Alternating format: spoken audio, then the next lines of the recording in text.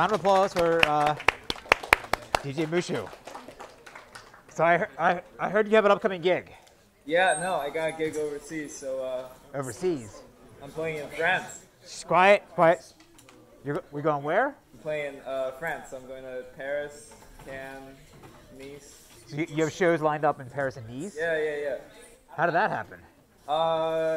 Actually, I don't want to get into too much, but connections. Let's just say that. Stuff? Like tour? Again, not gonna get into it. Okay. All right, congrats. I mean, is it a legal show or like? Okay, and no, it's not illegal. It's just.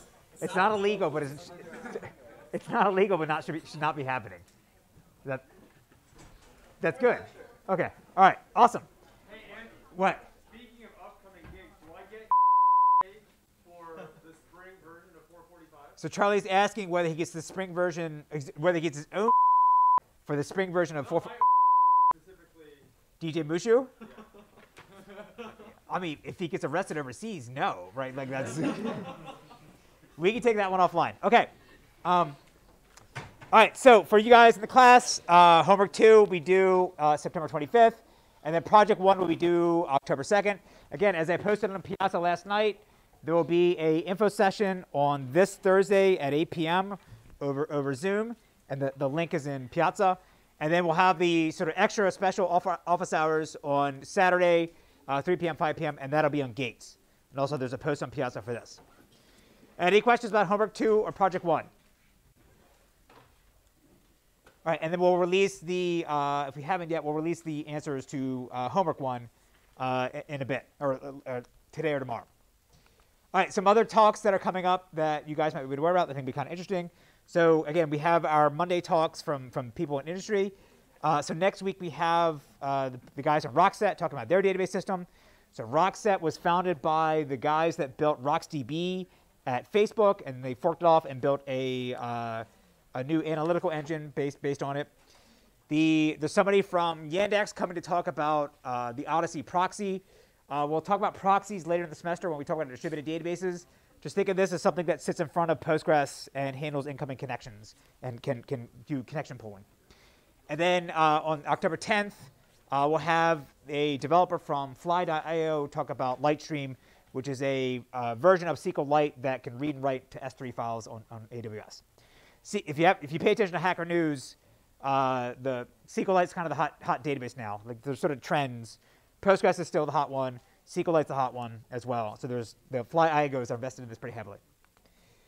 So where we're at in this semester is that we're continuing to go up the stack in our database system and in our architecture. And we talked about how we store pages on disk. We talked about how to manage things in memory. And now we're at this level here in the middle where we're going to sort of have the intersection between the pages that are in the buffer pool and the execution engine. And so these are going to be called access methods, right? It's the methods that the database system uses to access data. And so for the next 2 classes, we're going to talk about the 2 main data structures we're going to have in our database system that we can build on top of our tables. And that's going to be hash tables and trees. So today we'll be at hash tables because we'll need this for, we could use these for table indexes, but we're also going to use these for auxiliary data structures like you saw in the page table you're building for project 1. We'll use these for joins and a whole bunch of other things in the database system.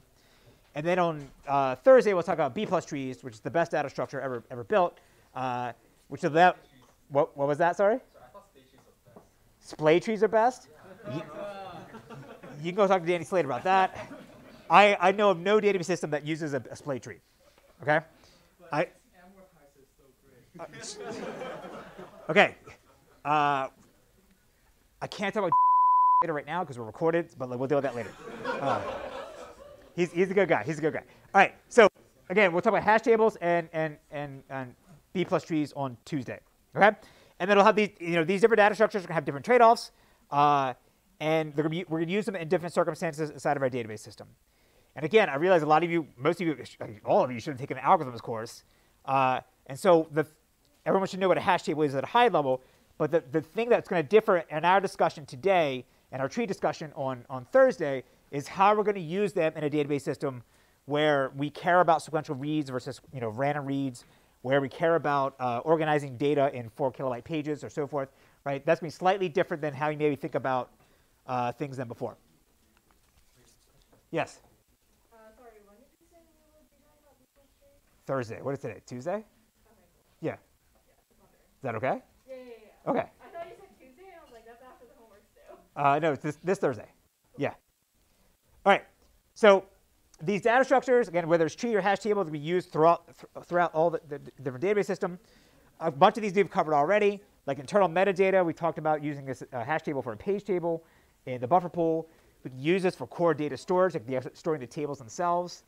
We can see this. We'll see this in B+ trees, where the actual leaf nodes of the tree could actually be the tuples themselves. There are certainly database systems that store the tuples inside the value portion of a hash table.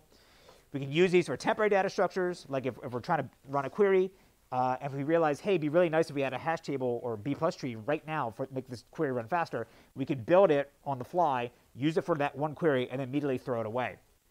And then, of course, obviously, we use them for table indexes. Like think of the glossary in a textbook that you jump to individual pages based on keywords, right? So again, these data structures are going to be used all throughout the system.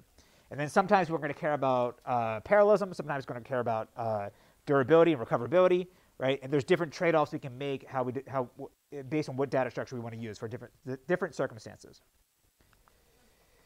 So the sort of, okay, this is what I basically said. The main two design decisions we're going to have when we choose a data structure is how we're going to organize the data either in memory or in pages that we want to write out on the disk. And we don't do this in a way that is going to be the most efficient, have the most efficient access capabilities for the particular use that the use case that we're using for our system, right? So for now, we're going to mostly talk about single-threaded access. Next week, we'll talk about multi-threaded B+ trees, and we'll sprinkle a little bit of discussion in today about how to handle multiple threads accessing our hash tables. But we'll focus on a lot of that later on.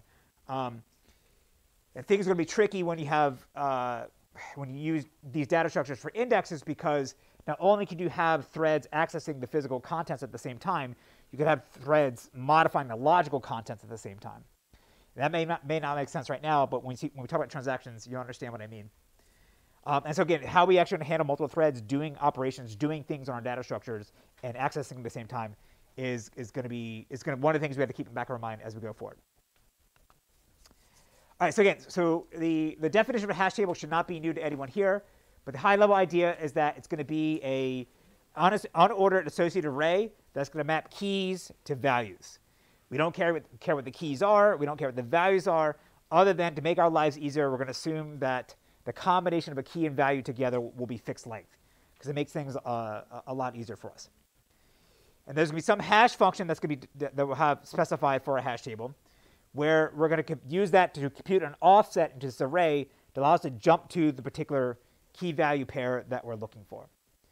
Now, it's not always going to be direct mapping, right? The hash function may take us to a location in this array that may not actually have the data that we're looking for, but it's at least going to get us in the right location, and then we can do some extra steps to look around and try to find what we actually need, right? We can do a little extra work to figure out, does the thing we're looking for actually exist or not? The space complexity for what we're going to have for our hash table is going to be O(n), where n is the number of keys that we actually want to store. We're going to see in practice, though, the actual space complexity is going to be actually 2 to 4n, because we may actually allocate 2 to 4 times extra space for the number of keys that we want to have, again, based on what hashing scheme that we're actually using. But on paper, it's n. And the different schemes are going to have different trade-offs for how they're going to handle collisions. The time complexity for our operations are, on average, it's going to be O(1), and then worst case scenario would be O(n), meaning you have to do a linear scan looking at every single key. So again, if you're coming from an algorithms course, this all sounds fantastic, right? Because they're worried about exponential or polynomial time, and here we're saying we can do things in average case O(1). But I will say in practice, though, in the world of databases, we care about constants, right? So even though it's O(1), if we can shave off a couple of milliseconds for each operation that we're doing, that's going to be a huge win for us. In their world, we don't care. We make money. We care, right? So we'll see in different situations, and as we go along, there may be a good trade-off where we can do a little extra storage, pay a little extra in the storage overhead to get reduced computational cost for the operations that we want to do. Okay? All right, so let's talk about the simplest hash table you could ever possibly build. Right? It's just a giant array that we malloc in memory, and we ignore about storing things on disk for now. And then we're going to have one slot in this array that's going to that we use for every single element that we want to store. So the only thing we need to do now is we want to find a particular key that we want. We would just take the key that we want, hash it, modify the number of slots that we have, and that's going to give us a pointer to some additional storage. We're not defining what that is just yet. That's going to have the key value pair that we want, right? So the simplest thing, we take some hash function. We don't define what it is yet. Take the key, run the hash function. That's going to produce some new integer. We mod by n, and then we jump to right where we want to be, right? What's the problem with this? Yes? You only have one slot per value. He says you only want one slot per value. So we could assume that there's one slot per key, and so we have to know the number of keys we have ahead of time to map exactly to this. What are some other problems? I heard collisions, right? So we're assuming that there's no possible collision, that every key is unique, and after hashing it, we get a unique value or unique hash location, right? So we basically covered all this, right? So every key is unique. We know the number of keys ahead of time, and it's fixed, meaning like they say, hey, here's your 1 million keys. I'm never going to take any away. I'm never going to add any more. So go to town, right? And then we're also assuming that we have what is called a perfect hash function, meaning for every single key that we give it, the hash function is guaranteed to produce a unique hash value. Does this exist in practice? No, right? It's in the theory, right? There's theoretical literature that discusses, hey, you could build could build a perfect hash function this way, but when you actually read how they do it, they use a hash table, right? So you basically need a hash table for your hash function for your hash table, right? So that's why nobody would do this in practice. So this approach is unrealistic, right? So we're not always going to know exactly the number of keys that we're going to have. Sometimes we do, sometimes we don't. We're not guaranteed that every key is going to be unique. Sometimes they are, sometimes they're not. And we're definitely never going to have a perfect hash function. So the design decision we have to have when we choose a hash table for our database is going to come down to two choices. The first is what is the hash function we want to use, right? And again, it's some function where we take some arbitrary key, and then we're going to map it into a smaller domain of integers. We'll lose any sort of notion of order preservation to the key to the hash value, but that's okay. And of course, there's going to be this trade-off between how fast our hash function can be versus our collision rate. What's the fastest hash function you could ever build? He says identity. Even faster. Constant what? Yeah, what's the constant value? 1, exactly, yes. No matter what key you give me, I'm going to give you back 1. It's going to be super fast, but the collision rate is going to be terrible, right? So, but then the other extreme would be the perfect hash function, where, I do all this extra lookups, but then I can guarantee that I'm going to give you a unique hash value. So we want to be somewhere in the middle, right? The next choice we have to make is the hashing scheme. And this is going to determine how the hash table is going to handle collisions, right? Because we can't assume that for a given hash value that there's not going to be, there's not going to be any collisions, and we're going to land into a slot in our array that's going to be unoccupied. We can't guarantee that. So the question is, how do we actually deal with those scenarios? And of course, there's going to be another trade-off between how large we want to pre-allocate our hash table versus the additional instructions, additional steps we have to do when we have a collision. If I allocate an infinite size array, I will never have a collision, or I'm very unlikely to ever have a collision. But of course, that's not realistic. So how do we deal with our constrained environment? So the combination of these two decisions is essentially what's going to make a hash table, or how we're going to define a hash table for us in our system. So today's lecture is about, again, how do you build a hash table to solve all these problems that we talked about. So the first thing we're talking about is hash functions. And I'll basically talk about here's what the state-of-the-art algorithms or state-of-the-art functions that exist, implementations. I don't care about building one. Database people usually don't care about building one. You take whatever the fastest one and just use that. A lot of the old databases that came out in the 80s and 90s, they implement their own hash functions. Nowadays, there's very good open source implementations. We just want to use those. Actually, spoilers, they don't know what the fastest one is, or the best one that everyone uses today. It is not SHA-256, no. We'll talk about why we don't want to use that. So it's actually Facebook's XX hash, right? So the same guy that did Z standard, that compression algorithm I said before, he has a hash function, we'll see in a second, that crushes everything right now. And in my opinion, it's still state of the art. All right, so again, about hashing schemes. And so static hashing and dynamic hashing. So static hashing would be if you know that the number of elements is fixed in your slot array. And then dynamic hashing would be you can incrementally grow and shrink the size of the hash table as needed. Okay? All right, so hash function. Again, as I said, it's a function that given some arbitrary key of any length, we don't care what it is, we're going to return back an integer, either 32 or 64 bits, that's going to represent that key, right? As I said, the fastest hash function you can have is just return always 1, but in practice that would be bad.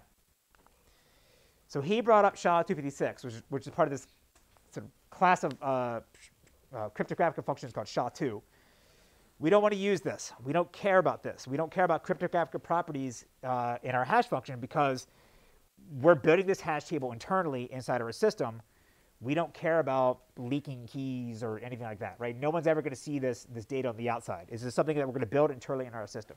So we don't want to pay the computational overhead to use something very expensive like SHA-256. We want to use something that's faster. Yes? Do you ever worry about like hashing denial of service if you're taking user input? So this is someone always asks this every year. Do I care about denial of service where someone could basically skew the keys in a certain way that would then cause them to have a huge collision rate and therefore blow up the computational overhead of the system? No, because if the database system is doing this internally, it's assumed that whoever's using it has correct access to the system. So like from Amazon's or Google, whoever the database vendor is perspective, if you load data set that you've set up to make it have this huge collision rate, they don't care because then you're going to pay the computational overhead. Like they're charging you for the resources. They'll gladly take your money if you try to do something screwy like that, right? So since we're not giving like raw access to the database system to anyone, we don't care about this. All right, so again, we want something that is fast and has a low collision rate. So this is just a smattering of sort of the what these hash some of the more common hash functions that are out there. So CRC goes back to the 1970s, used for networking. There's now, in modern CPUs, you can get CRC instructions. So sometimes you see some systems use these. But the modern era of hash functions, I think, came around in 2008. Again, this is from a non-cryptographic or non-hash function researcher.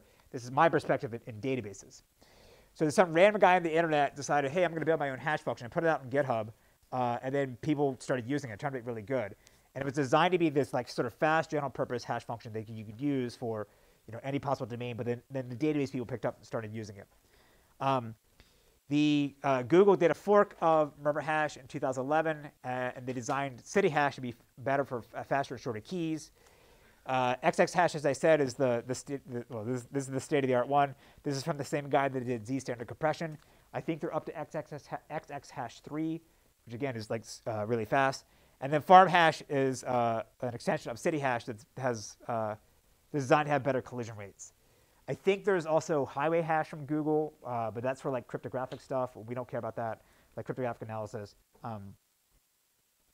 There's another like CL hash function that has like relies on like new hardware instructions from Intel. In general, that's XX Hash is the way to go. So this is just a quick benchmark that I ran, on my personal machine. Folks from this guy, he had some benchmarking for he had on GitHub. And I just want to show you here just the level of difference in performance. So the y-axis here is the number of keys per second or bytes per second this thing can, these different functions can hash. So the bottom one is murmur hash. The red one's I think what you guys are using for project 1, std hash. But for bus hub is not high performance, we don't care about that. And then the green line here is just showing you XX hash 3. It's just, this is an older version even. I mean, the newer version might be even better, but like, it just crushes everything else. You might know why there's like a sawtooth pattern where like it sort of goes up and goes back down. Is it because it's expanding the size of the hash table? So that has nothing to do with hash table here. This is just like taking raw bytes. How fast can you hash it? Yes? If you're less than your next, like say you're less than 64, like if you're 48, is it just 0 pad? Yeah, so he points it out, yes. So it's in order to be cache line aligned, or you want to make sure that you're exactly like up to 64 or 128 bits. So they pad it out. So that's discounted in this calculation here. That's why it sort of goes up and then goes back down, right? But it's interesting again. The XX hash 3 crushes everything, even the larger sizes, but even the smaller ones is still better. So again, this is my opinion. This is the right way to go. City and farm hash don't use SIMD or vectorization instructions because they said this hurts portability. I think XX hash 3 uses SIMD, and that's part of the reason why they're getting better performance. Yes? Does using like a faster hash function actually improve performance? Like using faster hash function theoretically is the trade-off of like more collisions in some circumstances. So his question is using a faster hash function always the best thing to do because there's a trade-off between collisions and performance? As I said, return 1 is always the fastest hash function, but its collision rates would be terrible, right? So yeah, I'm just showing performance here. A great segue to what you're talking about is there's this open source benchmark from the guy that does murmur hash. So in the same way I think I'm obsessed about databases, this guy's obsessed about hashing functions, which is fantastic. So he has on this page is huge. He has every single hash function he knows about, and he puts in this benchmark framework, and he ranks them in terms of like their throughput, which I'm showing here, and their collision rate. Right. So how do you say this? His results show that XX hash 3, again, in my opinion, has the right balance between collision and performance. Yes. The metrics here are they enough? Do you think, or they should have metrics to judge the hash function? His question is like this guy's metric, is this enough to determine the quality of a hash function? If you really care about hash functions, maybe, I don't know. But from my perspective, from a database, yes. And the answer I'm telling you is just use XX hash 3, right? Like that's it. Like that's the end of the discussion. Use XX hash 3. But I'm just saying there's different trade-offs to these different things. Postgres, I think, rolls their own hash function. I think still. I don't know what MySQL does. I think SQLite rolls their own. But if you're building a new system today, and a lot of the newer ones just use XX hash 3. Okay? All right, so that's it for hash functions. There's one, yes? Does that, like, XX hash 3 operate on binary data? Or is it like, so you could use it for anything? Or do you have to use it, like, for, like, let's say, strings or, like, integers? No, so his question is, are these, it's not just XX hash 3 or XX hash, like, it's anything. Like, are they operating on strings or are they operating on any binary data? It's just binary data. They don't know, they don't care. They don't know they don't care, Okay. right? Whatever binary input, and you get an integer as output. And it makes sense from a database system perspective because we talked about how we represent different values. It's just bits. We just throw bits at it. Okay. So first we're going to talk about static hashing, and this is where we're going to have to specify the number of potential locations we want to store in a hash table ahead of time, and then we'll talk about dynamic hashing, where we can allow the hash table to grow and shrink to support more and less keys over time, right? So we're going to start with linear probe hashing, and I apologize ahead of time. So there's linear probe hashing, and there's also linear hashing. They're different. The linear hashing will be a dynamic scheme. Linear probe hashing is a static scheme, and it's the most common one. So we're going to start with this. And then we're going to talk about Robin Hood hashing and cuckoo hashing, which will be variants of linear probe hashing. The spoiler is going to be most database systems are going to implement linear probe hashing because it's going to be just super fast, right? All right, so linear probe hashing, also it's not, the textbook might call this open address hashing. I double check. But sometimes you'll see it called open address hashing in different systems.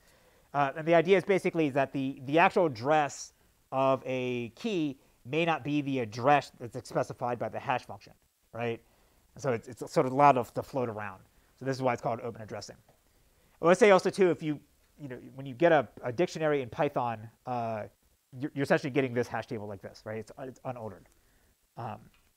So the way it's going to work is it's this giant table of slots, and we're going to hash our key, modify the number of slots, which since we know the number ahead of time, and then that's going to jump to some location in the array.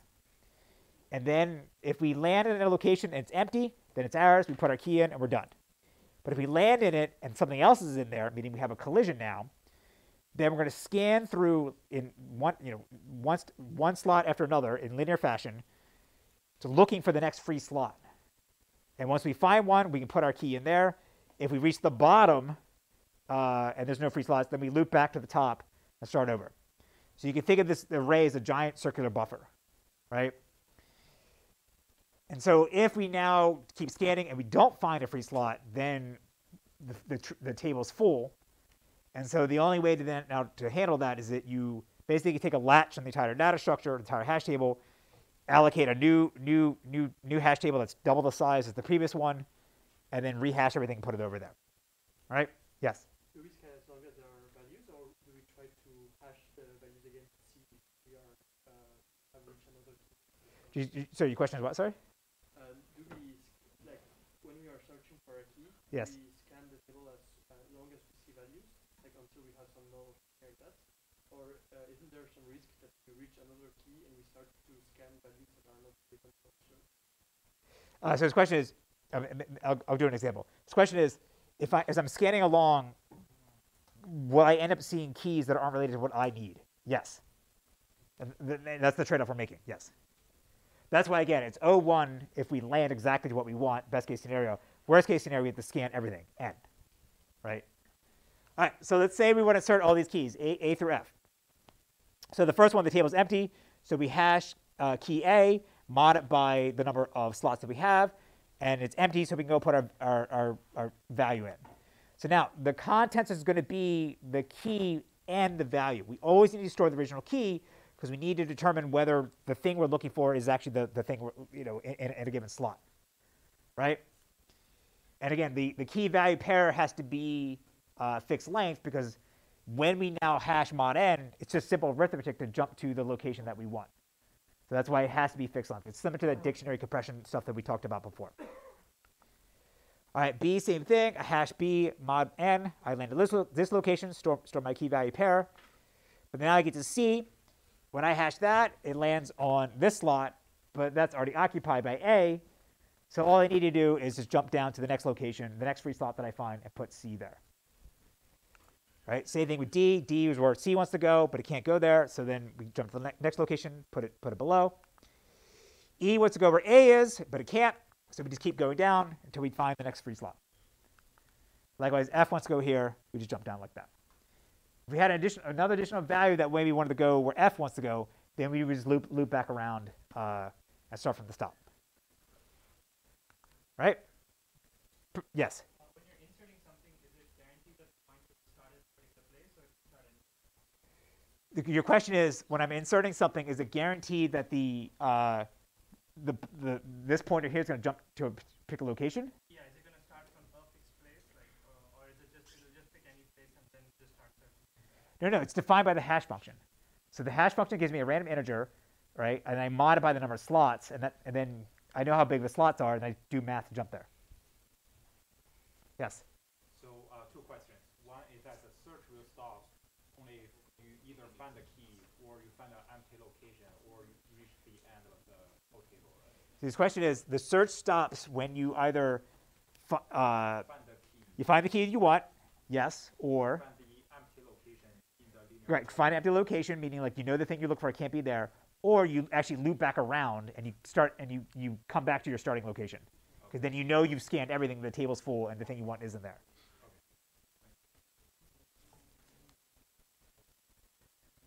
Right?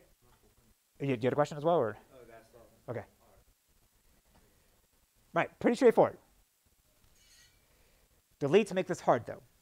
And I would say also, too, before we jump to deletes, I'm not showing, this is just assume this is in memory, so I'm not showing page boundaries. I'm not showing how this is actually broken up. We may write this out to disk and so forth. You can imagine easily chunking this up to 8 kilobyte pages, right? And you have so many slots per page. You just know how to do this, the same simple arithmetic we talked about before, how to jump to the right page offset. All right, so let's see how we want to handle deletes. So I want to delete C. So again, I hash the hash C mod n. That takes me to where A is. I see that C is not equal to A, so I know this isn't the key that I want. I jump down to the next location, voila, I see C, and that's what I want, right? So I go ahead and delete it. What happens now? Is this good or bad? Yes. Now, if you look for E, you'll find an empty slot, and then. So yeah, so it's the same as if I look for say D, D would map here, and I find an empty slot. And again, my protocol says if I see an empty slot and I haven't found the key that I'm looking for, then the key's not there. So I would get a false negative in this case here, right? So how do we want to handle this? Well, the first approach is just to do movement.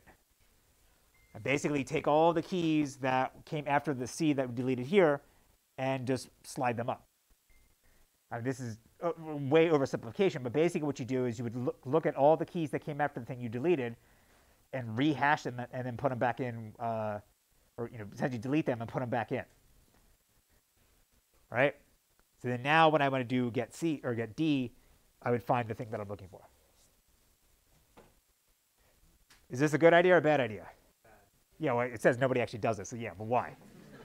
It's too costly to move all of the elements. Right, so he says it's too costly to move all the elements. Exactly right. Yeah, so it may be the case that what you would actually want to do is, you delete it here, so you're going to find all the things that came, scan down all the keys until you get to the next empty space, which would be way back up here, and you got to delete them and put them back in. And that's very costly because, again, you have to protect this data structure with a latch, or these pages could be out in disk, and now you got to go fetch them in and then insert them back in, right? So, as I said, nobody in practice does this. The B one you may need to slide down as well, right? So the better approach, and what most systems do, if you're going to support deletes in your data in your hash table, which again, some hash tables don't need to do deletes at all, so we don't have to worry about this. But if you do, this is the most common technique. So now what we're going to do is instead of actually removing the physically removing the key that we deleted, we're just going to logically delete it.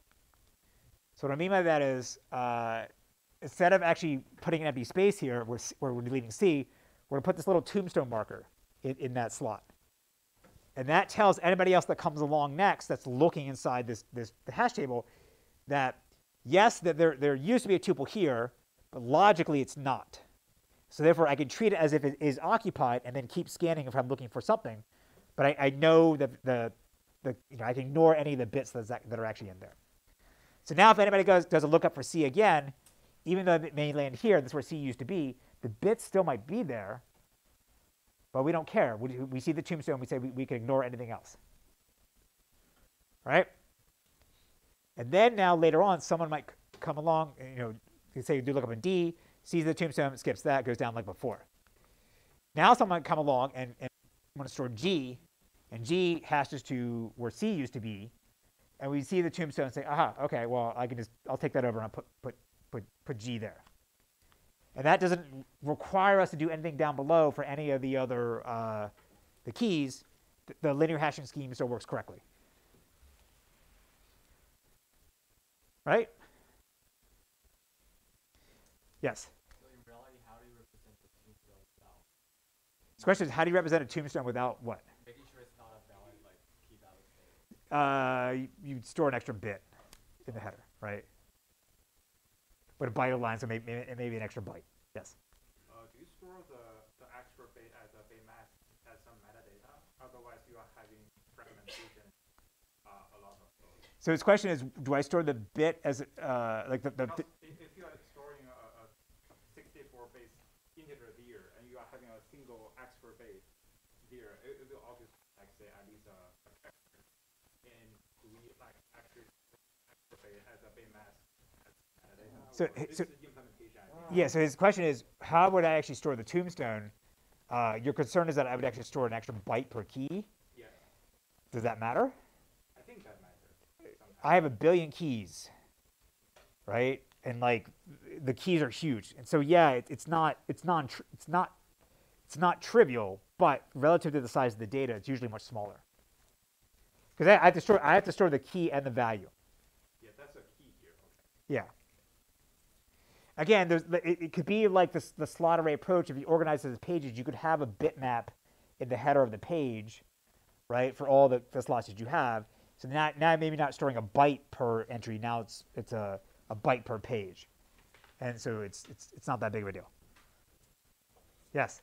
Before you mentioned page layout, and I was just confused to why does that make our life harder in hashing? Because I thought we just have a contiguous region in memory for hashing. So how does? So his question is, how does a page layout it's backed by disk pages, how does that make it harder to do this hash table here? Like before you mentioned like the 8 kilobyte like page structure within a database. Yeah. Yes. All right, so I'm not defining here how this is actually being organized, like physically, meaning like for simplicity, just assume I malloc a giant thing, right? But it may be the case I want this to be backed by disk because I may want to have some part of the hash table in memory and some on disk. So therefore, I have to organize it in pages because that's how we do things in the buffer pool, the disk manager. So what I was just saying is that like it may be the case that like you have 8 slots per page or something like that. And that's, so when you go get a single slot, you're actually giving the whole page and has other slots in it. Oh. It's the same stuff we talked about before. Oh, okay. Yeah. Like within the logical abstraction, like that. The logical abstraction, it doesn't matter for now. And then his statement is like, okay, if I'm storing a tombstone for empty slot, isn't that wasted space? And the way to amortize that or deal with that is like, instead of storing a byte per entry per slot, you can store a bit per page, or you have a bitmap per page. Now I have a bit per slot, and it's not that much overhead.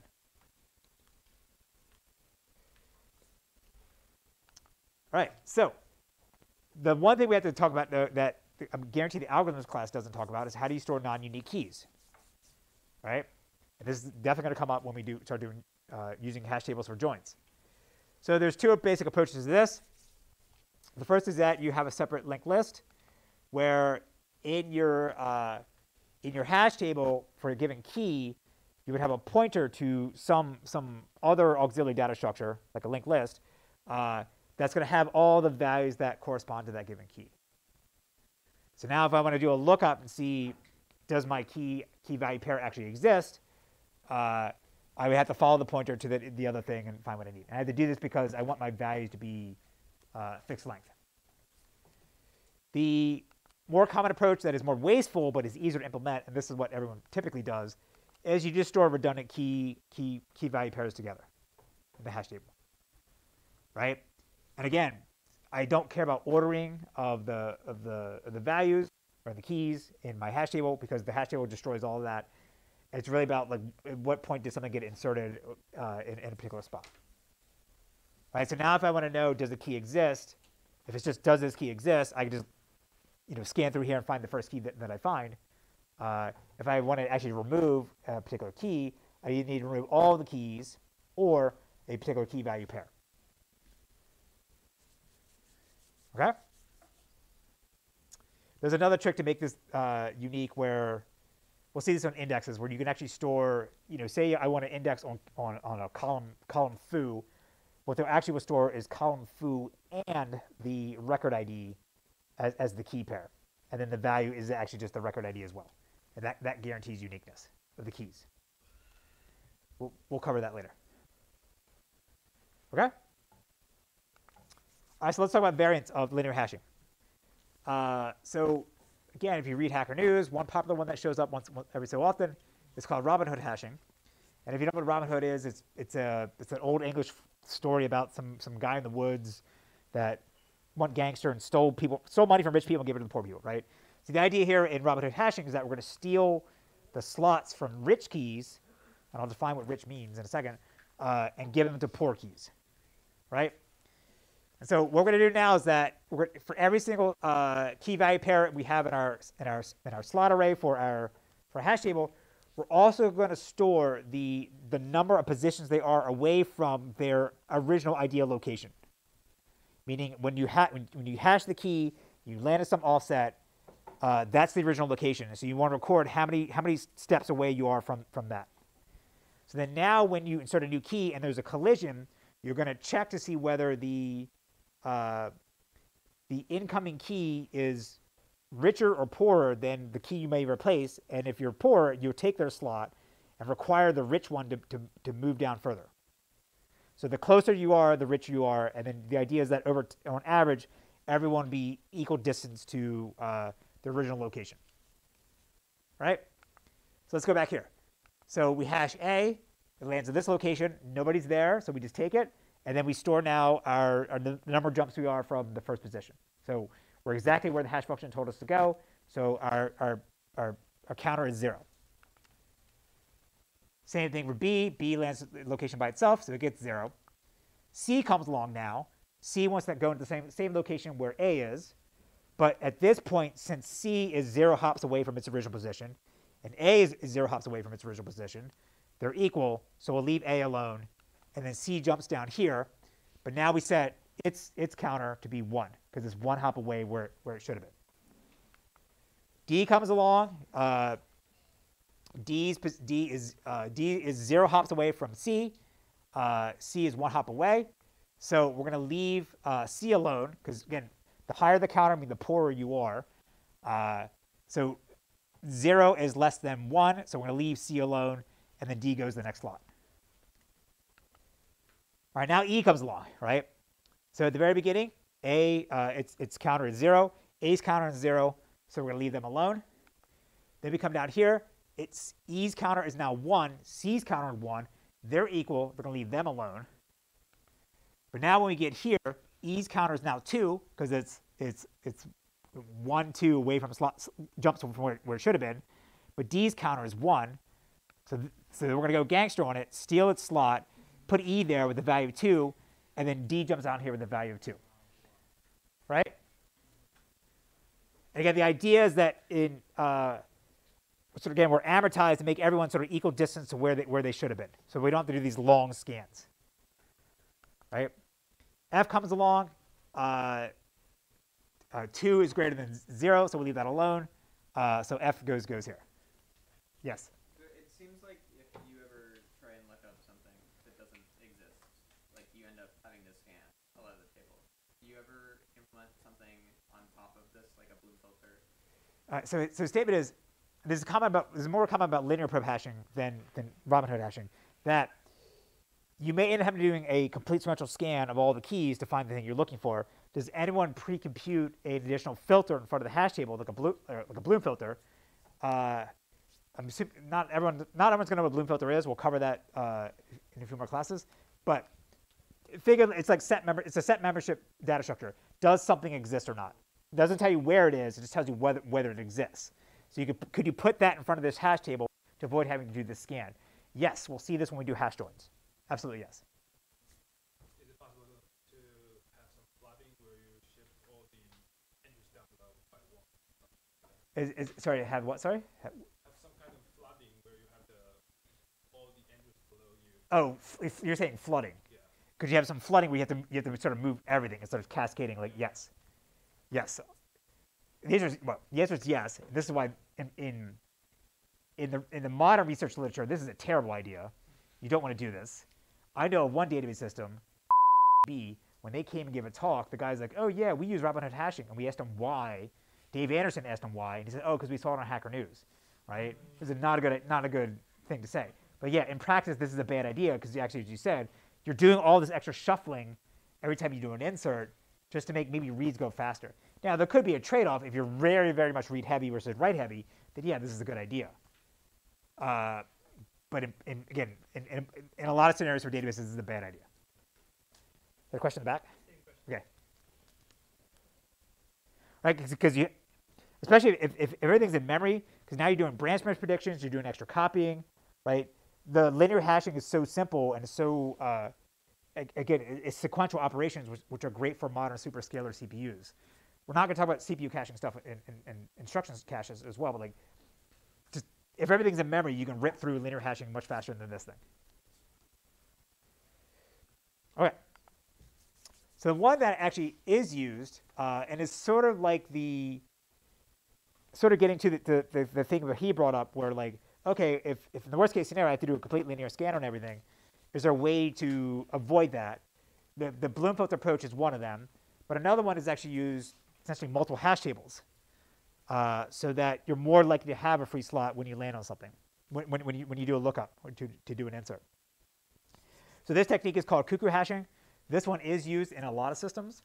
And the basic idea is that we're going to have multiple hash tables. They each have their own hash function. And every time I want to do an insert, I'm going to hash the key multiple times and just pick any one that's going to have a free slot, any of the hash tables that have with a free slot. And if no table has a free slot, then you're going to steal a slot from somebody. That key is going to come out, and then you're going to rehash it and maybe put it into another hash table. And again, you could have this cascading effect where you end up, inserting and stealing and deleting, inserting something, stealing a slot, and then inserting that back in, all of the keys all over again, and get stuck in an infinite loop. So you have to have the checks to make sure that you realize you've wrapped around and just doing the same thing all over again. But in practice, if you size the hash table large enough that you can avoid this. So the lookups and deletions are always going to be O1 because you're guaranteed to. Whenever you hash, you're guaranteed to either find the key or you're not going to find the key immediately. You don't have to do that complete linear scanning. It's the puts that become expensive, because you may have to ping pong back and forth. So this is named after the cuckoo bird, which is a type of bird where they steal the nests from other birds and lay their eggs in them, right? So that's sort of going back and forth. And as far as I know, the best open source implementation is actually from CMU, from Dave Anderson, libcuckoo. And they actually still maintain it.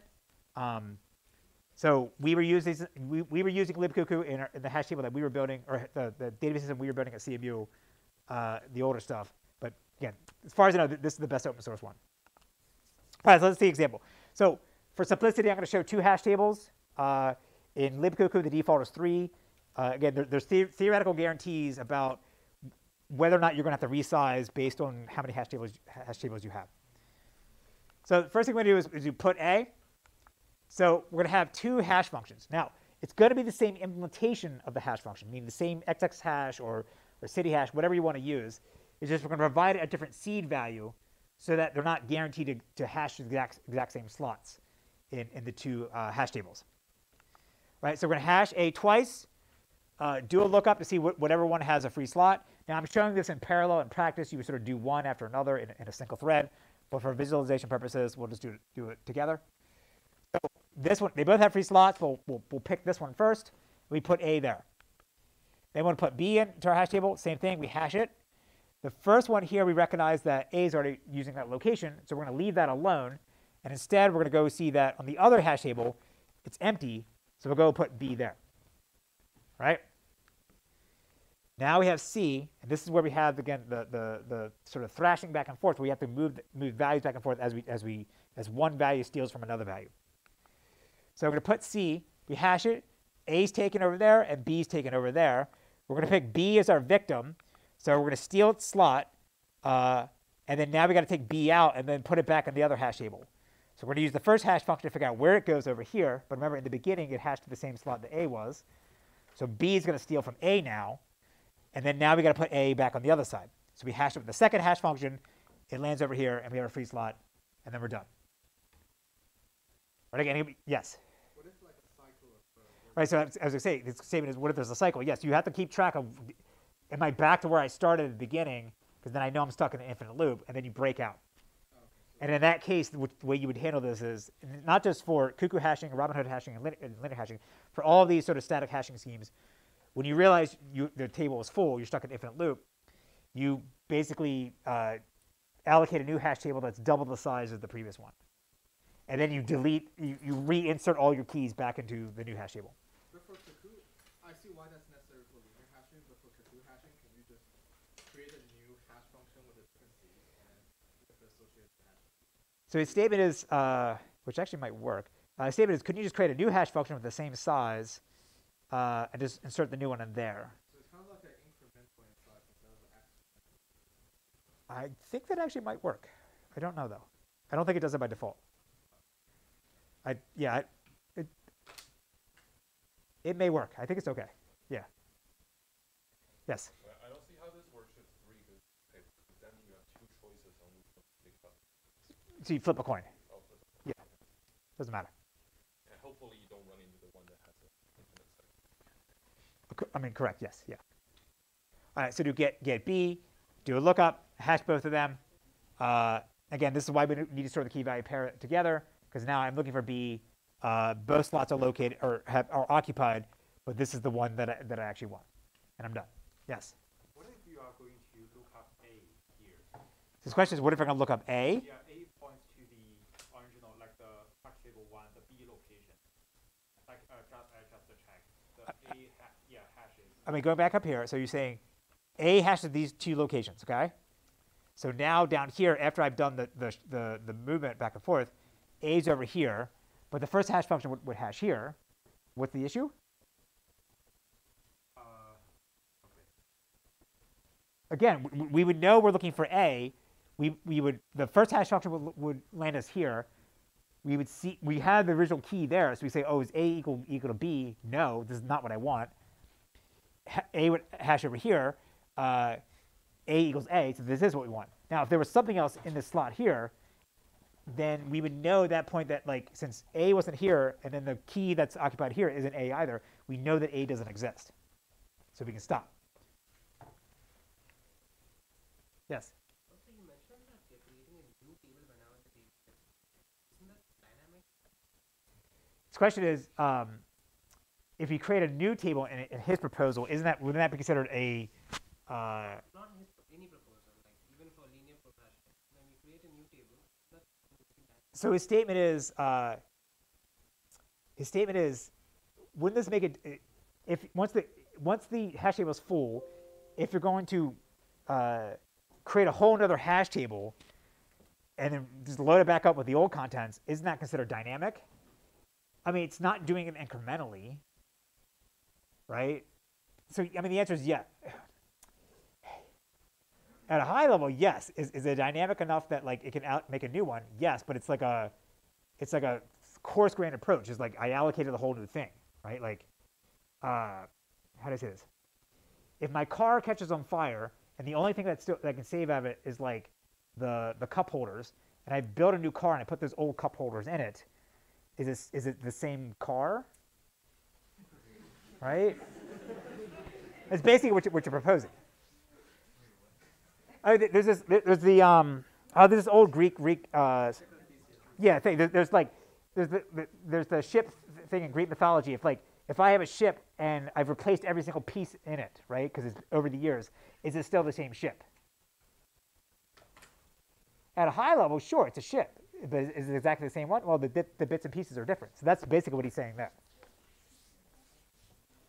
The car metaphor is the ship one's better than the car one, but.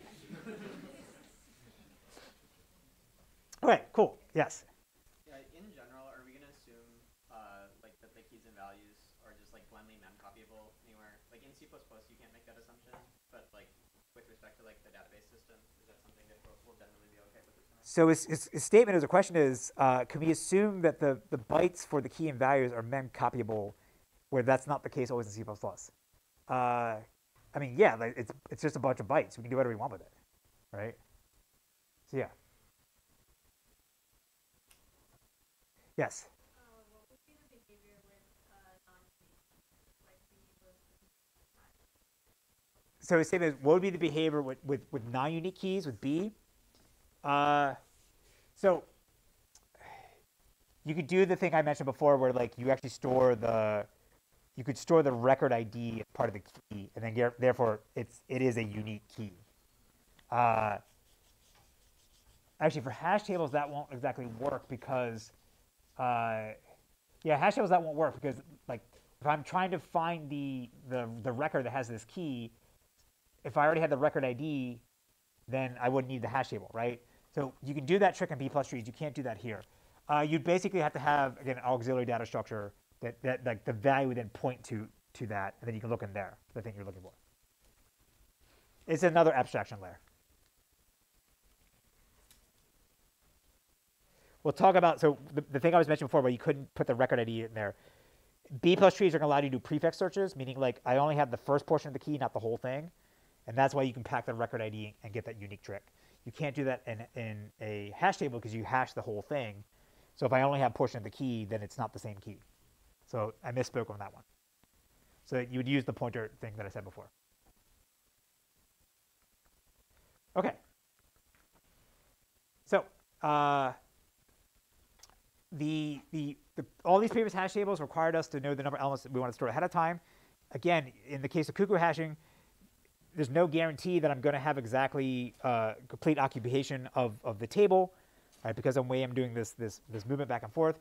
But at least in linear probe hashing, if all the slots are full, then the table is full, and I have to basically build a whole new one. And again, the standard practice is to build a new hash table that's 2x the size of the original one, right? That's what I was saying before. That the space complexity isn't always just n. It could be something much larger than that, because you want to allocate something that has enough free space to allocate to handle a certain amount of growth. So the dynamic hash tables that we're talking about are going to be able to resize themselves on demand and still be the same hash table without having to reallocate everything all over again. So the most common one is called chain hashing. This is sometimes called bucketed hash tables. This is usually what people are most familiar with when we talk about hash tables. This is what you get, I think, when you get Java's hash map class. This is what they implement underneath the covers. And the idea is that the slot array in our hash table is going to now point to these buckets that are going to have the key value pairs. And we can keep extending this bucket chain for a given slot in our hash table as we add new elements. And we're just going to do a linear search in the buckets to find the key value pair that we're looking for, right? So it's the way they resolve collisions is that if you map hash to the same thing, then we just keep appending you to the list.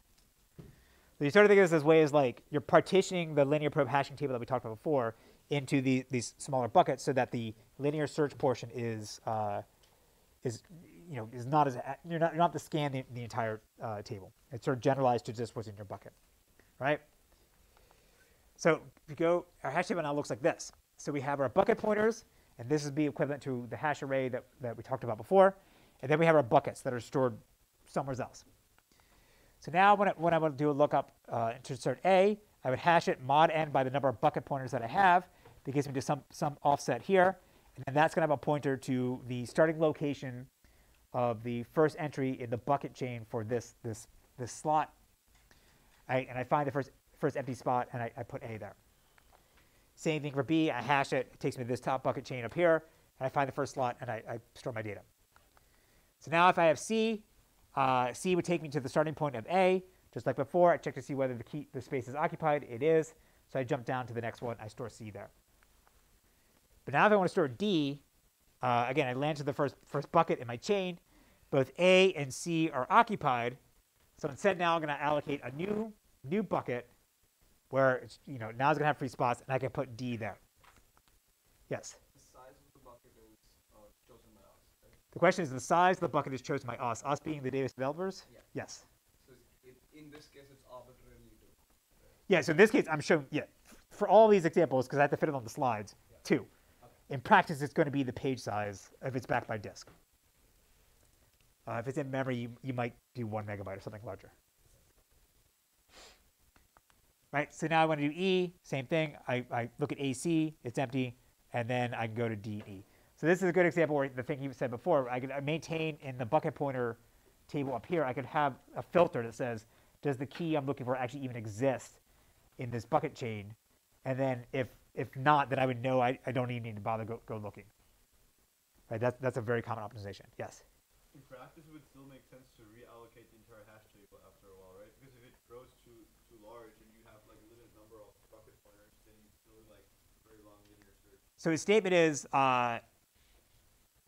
even though this thing can grow dynamically, if everything hashes to the same thing, then this bucket chain could grow super long, and then like now you have to do linear scan on that. I mean, not even if it's just to the same bucket. If it's just like initially you have like 100 elements and then you have like 10,000, then each of the buckets is going to have like a very long linear search at the end.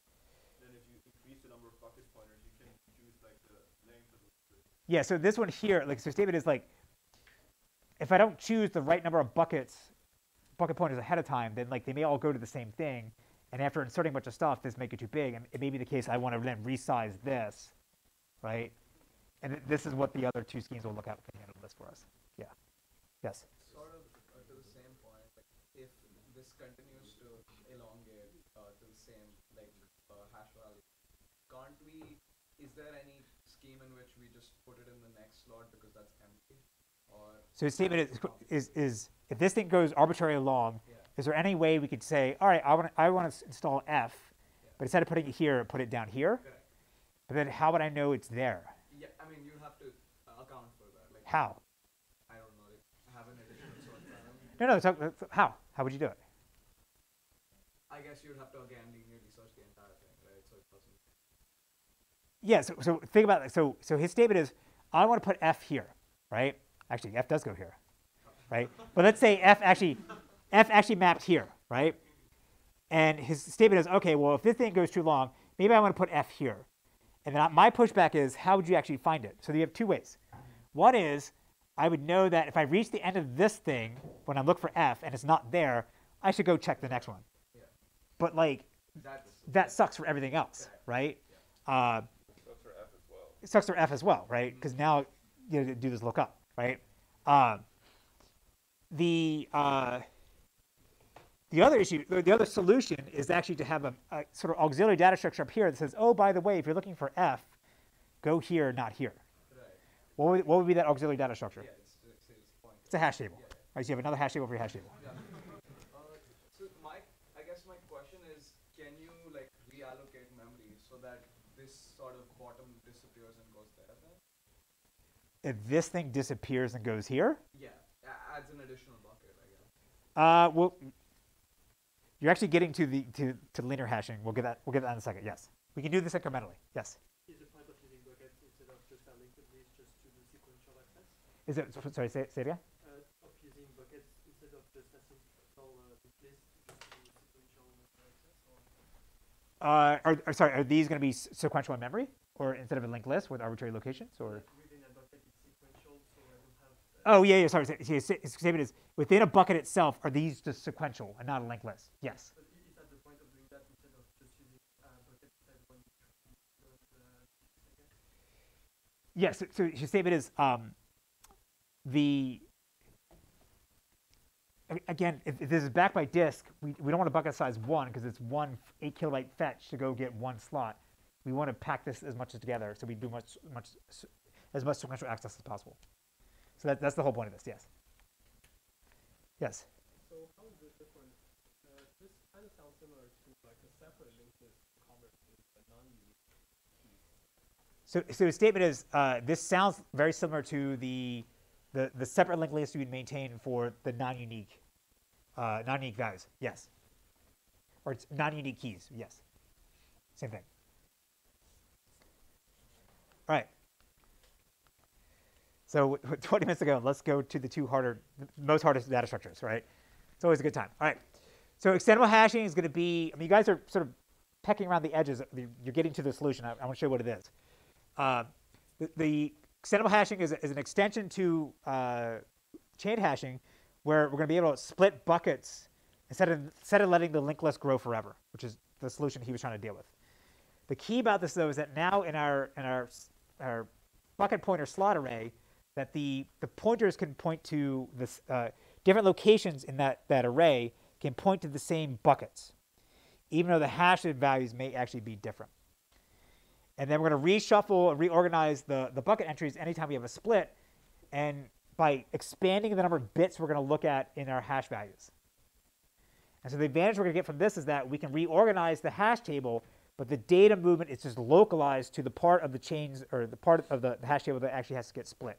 We'll leave everything else where it's located originally without having to move it at all. That's why this is better than about like having to create a new whole hash table that's double the size of the previous one and load everything back in. We have to move data, but we only have to move data that for just a small portion of it. All right, so the way it's going to work is these are our bucket pointers here. And we're going to have this thing called a global counter that's going to tell us the number of bits we have to look at in our our hash value for a given key. And then for every single bucket chain, they're going to have a local bit counter. Now we need, this is just for the local one. You actually don't need to really maintain. This is for just for illustrative purposes. We need the global one. Right. So you can think of the local one. It's going to tell us the number of bits we have to look at into our hash value here. Right. So this is the binary representation of what the hash is. So in the case of the first one here, we only look at the first bit because the local value is 1.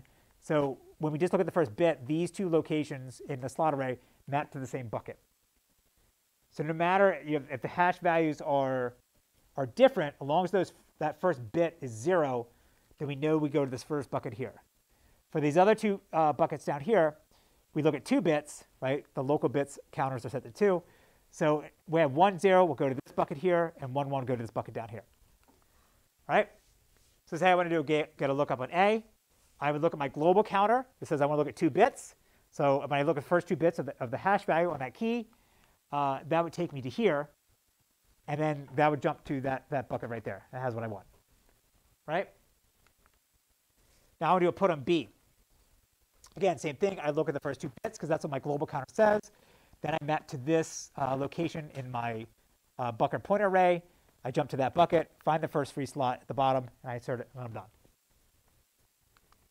Now I'm going to do a put in C. Same thing. Look at the first 2 bits. That maps to here, which then takes me to this bucket. But now this bucket is full. So instead of doing what I did in chain hashing, where I just extend the linked list of buckets over and over, I'm going to split this bucket. And I'm going to now increase my global counter to 3, because I need to look at more bits to do the split. And then I'm going to extend or double the size of my pointer array here. And now I'm going to keep track of 3 bits. But in some of the buckets, I only need to look at 1 bit. Some of the buckets, I need to look at 2 bits. Other buckets, I look at 3 bits. So I'm going to create a new bucket here. And I'm going to rehash the keys that were in the original bucket. And some will stay in the original bucket, and some will go to a new one, right? Based on looking at the 3 bits. Instead of before, we were looking only at 2. Right? So now I got to figure out how to update all the values in my array here. So I want to look at the first bits for the ones that start with 0. And so all of these are going to map to that same bucket at the top. When I look at 2 bits, that's going to take me down to the bottom. And then for the 3 bits, I'll have 1 go to the old original bucket, and then 1 will go to the new bucket. Yes? Can we optimize so that when you split the buckets, they're like half things are in the first one, half things are in the second? Like, as opposed to like just taking care of 3 bits or 4 bits, can we like take let's say numbers are like 5, 7 bits, like they're similar for 5, 7 bits, then you split. So his statement is, could you, instead of looking at exactly the number of bits you need to look at for that it's defined by the local counter, because you possibly look at more so you get more balanced buckets. Yeah. You can do that, but you have to update this. You have to make this larger. Yeah, you could do that. Yes? What's the benefit of doing that? I mean, doing what, this, or what he proposed? No, I mean the extensible hashing. Because now, if I say this thing was getting full and just kept growing, then it's basically a linear search to go find the key that I want, right? So if I split it up now, then I'm getting the benefit of the hash table where it's like a divide and conquer approach. I do the hash, I jump to the location that has the data that I want, and it's less likely I have to do a linear scan. But the key is that I only have to move these 2 pages around, 2 buckets. I didn't have to touch the ones at the top and the bottom. So we are basically assigning more buckets to the hotspot of the key. Yes, we're assigning more buckets to the hot portion of the keys so that they're split up more evenly. Yes. Okay. Yes. So how do you go from the global to the local mapping again? The question is, how do you go from the global to the local mapping? Yeah, how do you know, like, for example, Like the ones that start with 0 have to go to the first one? So the question is, how do I know that the ones that start with 0 have to go to the first one? So, I mean, it's really when you come back here, you know you're splitting on this, and you know this one it deals with 2. So you increment that to 3. So you know that you would have to look at, find all the ones where the 3 are different, and then you leave all the ones where the first bit was alone. You let them map to the old one. Okay, This question is, how do you know that 100 maps to the one that points to the first bits? Like, Previous slide, I'm sorry, go back here. right there. How do you know that the 10 maps to that specific point? So the question is, how did you know that 100 maps to that? Because when, like, I'm showing this already pre-populated, right? But it's like, think of it, I start from empty, and as I insert it, I'm doing the bookkeeping to keep track of like where things are actually going. Again, like start from nothing, and as you build it up, then you update the counters, and you know where things go. Yes. Instead of this, what if we design like we just double the size of the full bucket and then just perform another hash there? The correct statement is, what if I double the size of the full bucket and then do what? Sorry.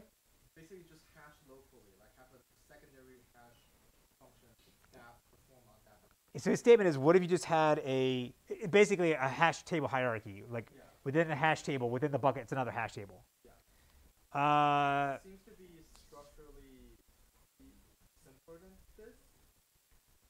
I mean, or is performing another hash too expensive? No, well, yeah. So the statement is like, again, it's at a high level, is it the same? Yes. But at what point do you stop? Right? Like you're saying, okay, like my hash table, my bucket is too large. I'll build another hash table. But what if you still have a hotspot? Do you build another hash table? Yeah. This thing handles that for you. You squint, that's kind of what the perfect hashing is. Yeah. That's true. Yeah. Charlie's statement is if you squint, this looks like the perfect hashing scheme from the beginning. Question over here. Yes. When do you use the local counter? The local counters for illustration, for bookkeeping. You would know this. You would have this metadata over here. All right. Let me get through the last one, linear hashing, because this is another approach. And to me, I think this one is it's even more complicated, but I think it's super clever. All right. So the hash table is going to maintain this pointer, this cursor, that's going to keep track of what's the next bucket I want to split. And then when any bucket overflows, I'm going to split whatever that pointer points to, even if it's not the one that overflowed. And then I'll just keep extending the hash chain. And the idea is that we want to, again, to sort of smoothly grow the size of the hash table over time. We'll eventually get to the hot bucket and split that. But the idea is that we want to grow it so that like we can accommodate things, growth in the future. Right? The extendable hash table only splits the one that fills up right away. But the idea is that I can maybe split other ones in preparation of them becoming the hotspot in the future. Right? So let's look like this. So we have our slot array. We have all our buckets. And again, we're going to start off with it's basically being a chained hash table where we can extend these buckets out. Right? But when we overflow, we're going to have this pointer that tells us which one we should actually split. So we have our split pointer here that points to slot 0. So the hash key is going to be, it'll be 2 hashes, will be the key mod number n. We'll start off with that. So say I want to get 6. It takes me here. I hash it by the first hash function. That takes me to this location, and I'm done. All right? I want to put 17. 17 goes in this bucket, but it's full. So unlike in extendable hashing, where I would split it immediately, I'm going to extend it, allow myself to build a new overflow bucket, and then I'm going to split whatever the split pointer points at. So in this case here, it points at the top one, 0. So I'm going to go ahead and split this. So I'm just going to add one new entry in my slot array and a new hash function here. Well, now it's mod 2n. So I know that if anything is below the old slot array, I want to use 2n. Otherwise, above it, I'll just use n. And then I'll rehash the keys that are in my split bucket that I'm splitting, and then rebalance that portion there. And then I move the split pointer down by 1. Let me keep going. Sorry. So then I'm going to get 20. So again, at this point here, I know that the hash value for this one would be, well, mod by 4. So that takes us to the location that we want right there. That's fine. So we get there. If I want to do a lookup on, sorry, take it back up. I would look here, recognize that it is above my split pointer. So therefore, I don't want to use the first hash function. I would use the second one, because then that'll take me to the location that I want down below. right? So now if I say I do another get like this, the get is below the split pointer or at the split pointer, so therefore I could use the original hash function. So I'll keep doing this. I'll keep inserting, keep splitting my buckets until the split pointer moves down. Then I'll eventually split the one that overflowed. Yes?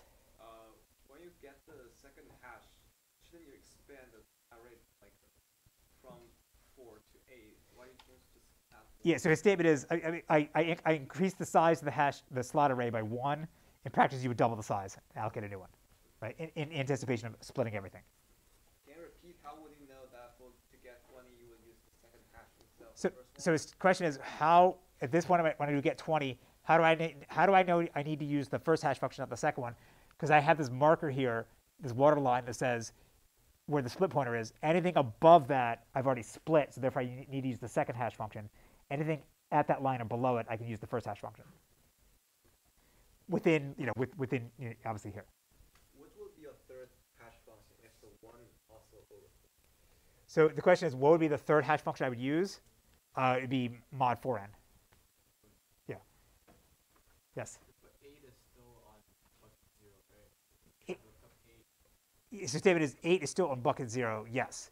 But hash when I did the split, I rehashed everything with this. Oh, so when you divide by 2 and you still go back. You still stay in the same spot. Yes. Yes. So, sorry, why did you add this 4 again? So the question is, why did I add the 4? Because this thing got overflowed. So whatever the split pointer points at, I'm going to add a new. I'm going to split the bucket that it points at, even though it's not the one that overflowed. Because the idea is that eventually, I'll get to it, right? And then when you split the overflow bucket, basically it's kind of planning for the future. It's basically planning for the future. Yes. Like if this thing's super hot, if that second bucket chain is super hot and I keep overflowing, eventually the split pointer will get to it. Wait, but why not just do extensible hashing? The statement is, why not use extensible hashing? I mean, this is a different approach, a different way to solve the problem. Is this better than extendable? This question is this better than extendable hashing? It's easier to code. Yeah, this is easier to code? Sorry, extendable hashing is easier to code. No, this is easier to code. He said this is easier to code. Potentially, yes.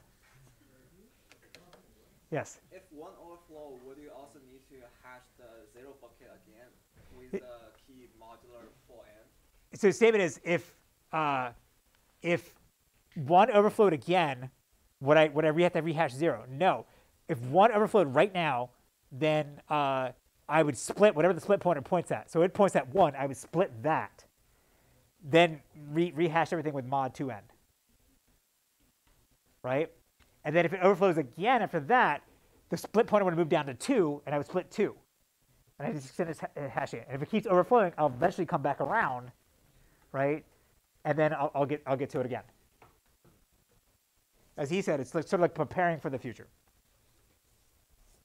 Yes. So when you say rehash everything, you're just saying rehash everything in the bucket, in the chain, the split pointer. Yes. So it's the same as when I say rehash everything, it's like whatever the split pointer is pointing at, you rehash it with the new hash function, and it decides do I stay in the old bucket or go to the new bucket? Yes.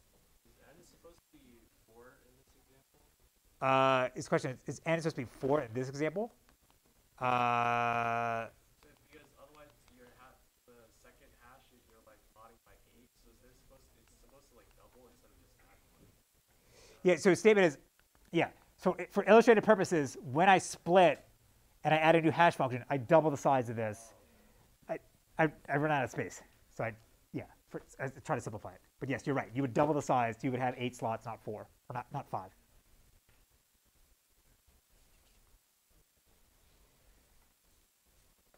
All right. So in practice, as far as I know, most people don't implement extendable hashing or linear hashing.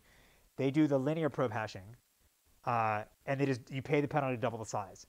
So the magic is, can you set the original n value to be good enough so you don't have to rebuild the whole hash table. And then when we talk about query optimization, this is something that Dave Sims is going to try to figure out for you automatically, based on like if you're using it for joins, the number of keys you're going to have to put in it. Right, so you avoid that, having to reboot everything. Yes?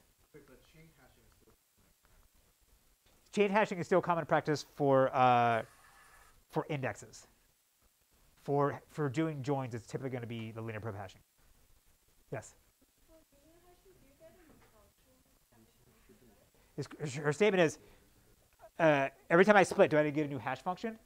Again, like, it's the same hash function implementation, so it's still SED hash, but I'm giving it a different seed, so that it's not guaranteed to jump to a different location. Sorry, it's guaranteed to jump to a different. Well, not guaranteed. It's not always going to jump to the same location. so hash 1 and 2 have different seeds. Hash 1 and 2 have different seeds. Yes. Okay, so I'm going to skip deletes because that's a whole other hornet's nest. All right, so let's finish up. So hash tables are fast data structures. They're going to provide us O1 lookups. Again, as I said, linear probe hashing is probably the most common one for databases, followed by the chained hashing. And again, there's a trade-off between speed and flexibility and not having to latch the whole data structure and then rebuild it if you run out of space. So the hash tables, though, they can use them for indexes. They're not going to be the most common data structure. And I've already said what the most common data structure is going to be. It's going to be B plus trees, or the various variants of them, right? Sometimes you see in the literature, say B trees. In databases, Postgres calls it a B tree. In practice, it's always going to be a B plus tree. Again, and this is the greatest data structure of all time. I don't care about splay trees. I don't care about other things. It's this one. Okay? Hit it.